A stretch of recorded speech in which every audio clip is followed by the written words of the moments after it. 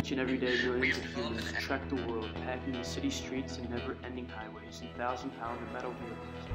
It happens everywhere around this seemingly unstoppable world. It especially happens to all of you.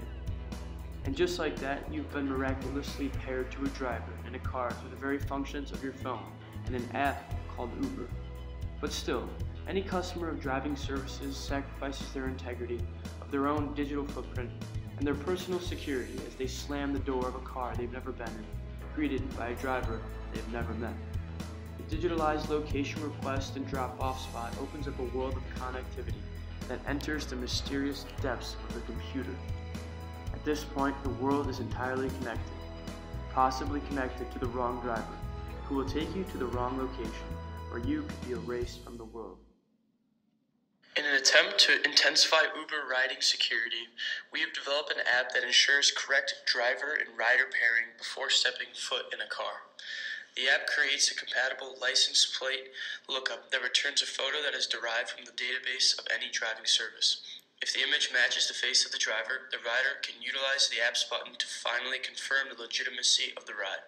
If the license plate does not match to a specific driver, the ride is canceled. Here you can see we have an image as part of a database that we've plugged into the code. When we run the app, we should return the picture of the driver and the button will sound, making this app work. Alright, so some interesting details about our app. We modeled our app after the MP3 where we used the recognized photo. We used Microsoft Azure API for facial recognition. Unfortunately, that was giving us a lot of issues with our code, so we instead decided to go with a simple button and a simple noise confirming that the driver pair has been successful, saying yes. We collaborated on this by we would get together and we just look up MP3, and MP3 was really a backbone for our app.